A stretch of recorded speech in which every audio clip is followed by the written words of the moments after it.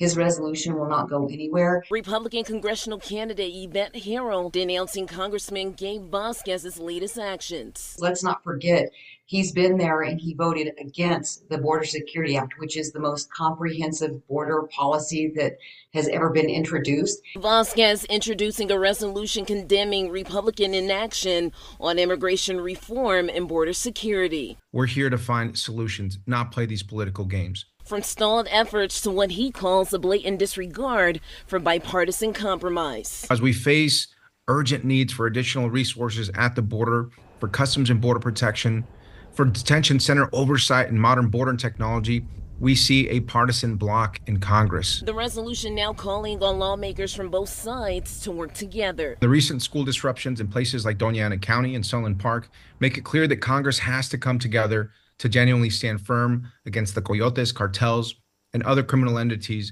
to ensure the safety of our kids. Let's stop, catch, and release. Let's get more judges on the border to help process these real asylum claims, not the people that are just claiming asylum.